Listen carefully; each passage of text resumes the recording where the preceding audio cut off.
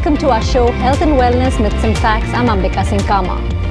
For a long time, women's health has sadly not received attention due to a variety of reasons. Primary among them is the tendency of women to keep their health needs at the bottom of their priority list.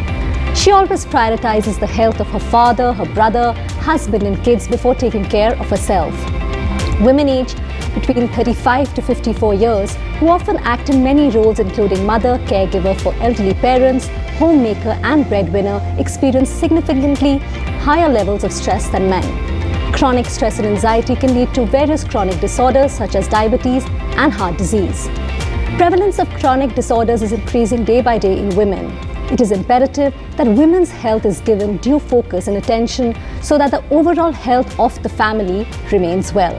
Today we have a panel of experts who will discuss women's health in detail. So if you have any questions you would like to ask them, please send them to us via WhatsApp. The number is +91 9167 666 941. That is the number to send us your questions for our experts. Please also send us your name and your location. Let me introduce our guests. We have with us Dr. Kalpana Dash, endocrinologist, Apollo Sugar Clinic, Raipur; Dr. Preeti Sharma, Associate Director, Interventional Cardiologist, Max Super Speciality Hospital, Dehradun; and Dr. Sarita Rao, Senior Intervention Cardiologist, Director, Cath Lab, Apollo Hospital, Indore. Thank you all so much, doctors, for joining us today. I would like to start with you first, Dr. Rao. You know, when it comes to women, we're discussing women. If one suffers from hypertension, one is more likely to experience mood swings, anxiety and depression as compared to people with normal blood pressure. So specifically if I ask you for women, can hypertension cause anxiety? So that's a very interesting question. You know, hypertension and anxiety, they both go hand in hand. So if you have high blood pressure, there are chances that you will be worried about your future, about your health, and that can lead to anxiety levels being increased. And when you are anxious about your health, also hypertension also produces symptoms like headache, or sometimes you have symptoms like a blurring of vision, or you have a pressure shoot and you get very anxious. So yes, people with hypertension tend to have higher levels of anxiety.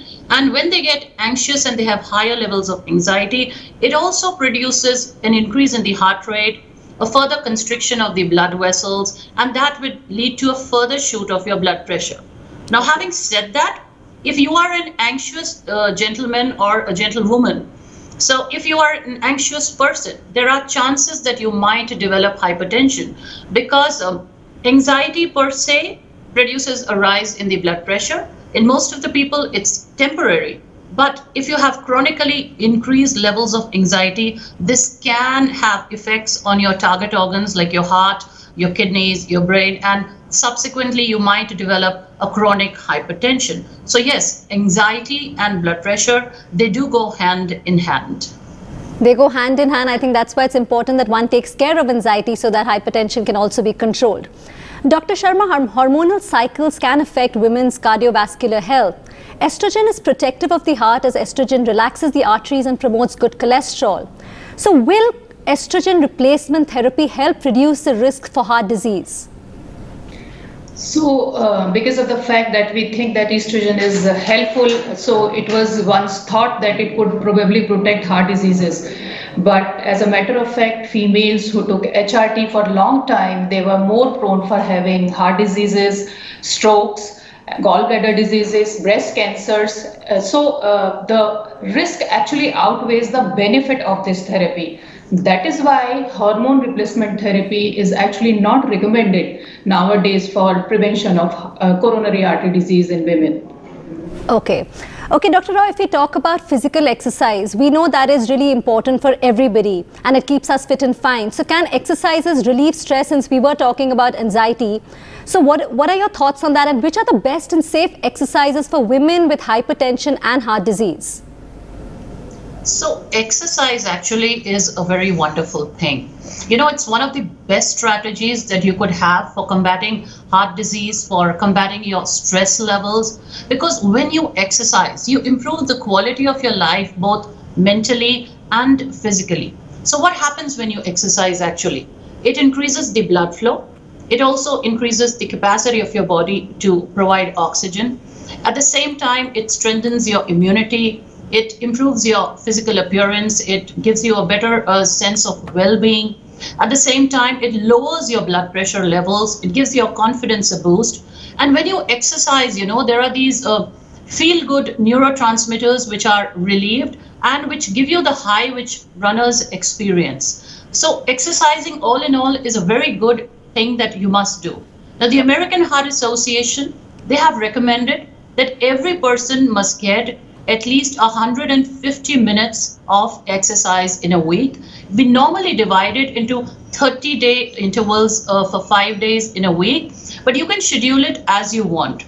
But the most important exercises that we think of talking about, which do not require any equipment, you can do it anywhere, would be like brisk walking, like running, jogging, cycling, swimming, or it could be just as simple as gardening, which you enjoy, or dancing, which you enjoy.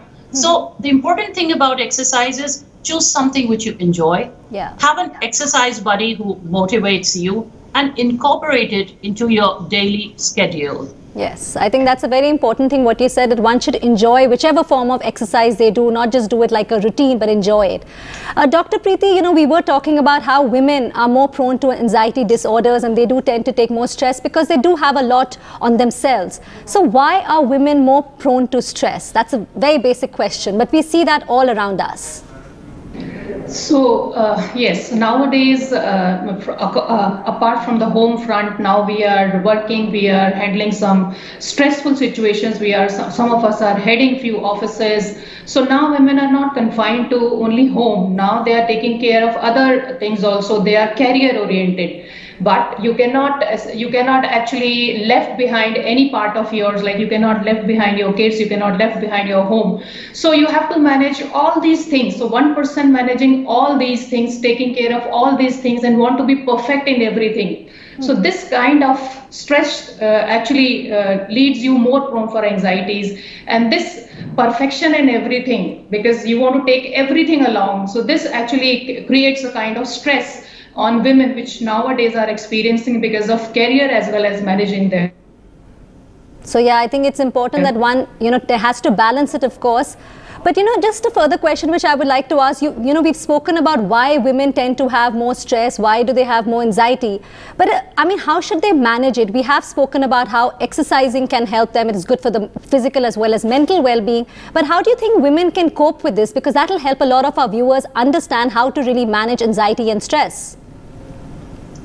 So yes, very good question. Whenever you are managing home as well as you are managing your offices, so it is very important to just take care of yourself, take out some time for yourself.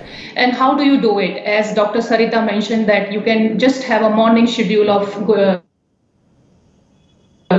brisk or going for cycling, yoga, meditation. So these all things, they help you in relieving stress. And apart from this, your favorite music, like listening music, dancing is a great stress buster. And you can indulge yourself in any kind of art or anything you enjoy. Or watching a movie can sometimes help you in releasing these kind of stress. Okay. And now what we have realized in these recent times is, after COVID, that very important is to have a good social support group. Your friend, they from offering a supportive ear to lending a helping hand whenever you need them. So, and it has been seen that people who have good social support, they are less stressed, they are more happier and healthier. Okay, I think those are some great points. Moving on, Dr. Rao, regular health monitoring is key to keeping away from major chronic disorders. But women, again, are way too busy, looking after others, and they forget about their own health. At what age do you suggest that women should start doing regular health checkups, screenings, and what screenings do you suggest, and what screenings are a must? So I'll say, no age is too early. Okay. So generally, we recommend that everybody who's above the age of 45, they need to be screened for cholesterol. But sometimes we say that you actually need to start after the age of 30. You should get yourself screened, and we have, customized health checks for all of these screenings. So women, they need to go in for getting their cholesterol checked, their blood pressure checked, their blood sugars checked. They also need to get a pap smear done. Also, if you have a family history of heart disease, you would require to get a treadmill test done and an echocardiography done. So it's important that you get your, you know your numbers. You know what's your blood pressure, you know what's your cholesterol level, you know what are your sugar levels.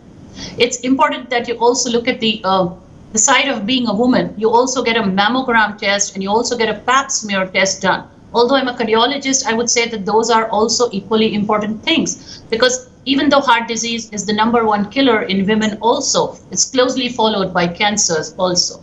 So I think it's very important that you go in for one of these healthy heart checks or in executive health checkups, which we as hospitals like mine at Apollo, we have this subsidized health check for women, which they should come in annually. Once in a year, give some time to your health, your body, because you as a woman are extremely important for the well-being of your family. Absolutely. I think that is a very, very important point which you've put out there. Dr. Rao, I would like to ask you, of course, we know screening, we've understood about anxiety, what we can do to deal with it. But again, eating habits is something which a lot of women tend to overlook. Either it's because they want to lose weight and there are so many fad diets around, or, you know, they again don't have time. They're trying to make or cook things for their family, what their children like, what their parents like. So how important is a healthy diet for women? So I think a healthy diet is one of the basic things that we are looking at. And I think it's extremely important for you because, so for a healthy diet, I don't recommend any, major diets. What I simply say to all my patients is that make sure that you get your daily dose of green vegetables. Okay. Make sure that you get daily dose of fruits. So fresh fruits, green leafy vegetables, and natural foods. Yeah. Stay away from fast foods, stay away from processed foods, because these are extremely high in calories. They're extremely rich in their sugar content and will predispose you to obesity, predispose you to diabetes. So our Indian system of eating has always been very good, Yes. So the basic fact that in our Indian culture, it's promoted that you have proper cooked food, that you have green vegetables, that you have fresh fruits, you have a certain amount of milk. So all of these natural foods, the Indian foods which we normally have, is very good. Stay away from processed fast food like burgers, pizzas, and all of these things. They're not good for your body, and in the long term can be disastrous. If you look at children today, childhood obesity is on the rise. Absolutely. It's not only because children today, they don't play. It's also because all the children today eat are pizzas, pastas, burgers, French fries. So wrong eating habits. I think that those are some very important points which we've discussed, and it's time women really take on their health seriously. So on this note, we're going to be taking a really short break. This conversation will continue.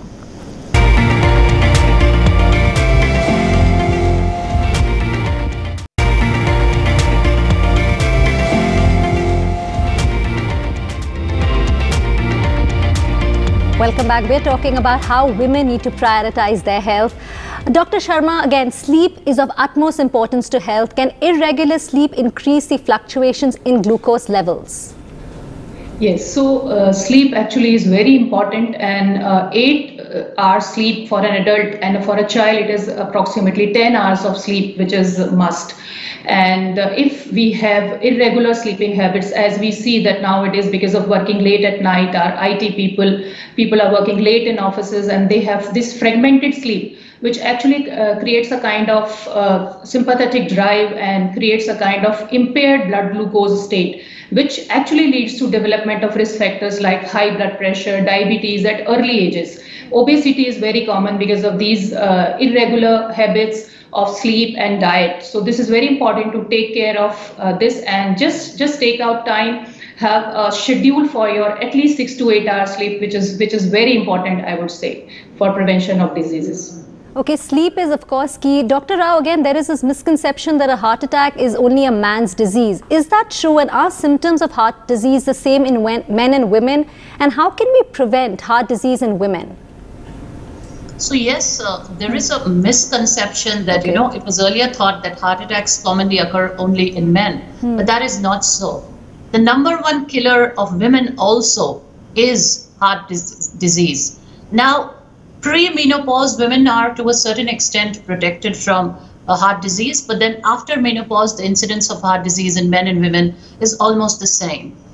Now, For a woman, the symptoms are very different because a woman does not complain of the typical crushing chest pain which a man complains of when he has a heart attack. She will complain of non-specific things like, a feeling of discomfort in the back or in the shoulders or in the jaw. She'll complain of an uneasiness, a lightheadedness. Sometimes she may just complain of extreme fatigue or lethargy. So her symptoms are not so typical. So it's important that we have a very high degree of suspicion when you talk about a heart attack in a woman, and her symptoms are to be taken very seriously. Now, having said that, how do you prevent a heart attack in a woman? The methods are the same. There are two things. One is lifestyle changes. So lifestyle changes, I mean that exercise daily, eat healthy food, that is fresh fruits, green leafy vegetables, cut down on sugars. And third is take time to, de-stress yourself, because women today are under a lot of stress. So take time for yourself, de-stress yourself. Okay. And if by any chance you smoke or you drink, try to avoid those things or quit them altogether if you can. Mm-hmm. The other thing is, other than lifestyle, we talk about know your numbers. Yeah. Know your numbers means know what is your blood pressure. If it's high, get it controlled. Know what is your sugar level. If that is high, if you have diabetes, please take measures to control it. And third is also look at what are your cholesterol levels. Please get a lipid profile test done, very easily available test. And if your cholesterol levels are high, take measures to cut down on it. So I would say these very simple measures which we can take can grossly reduce the incidence and the prevalence of heart attacks in our women population. Okay, I think that's really well explained. Thank you. Moving on, Dr. Sharma, women hardly get time for themselves. We've been discussing that through the show. And most women are going out for work. They handle office and home simultaneously. Is it obvious that they are under constant pressure, and what stress-busting activities can you suggest to these women? So we just discussed that the stress-busting activities which one can follow. You can start with a morning regime of exercises, yoga, or simple meditation, or you can indulge in some creative art. You can indulge in, you can go hiking, you can go for strength building exercises, and dancing for that Zumba. It's a very good stress buster. You get to meet your friends, you do good exercises.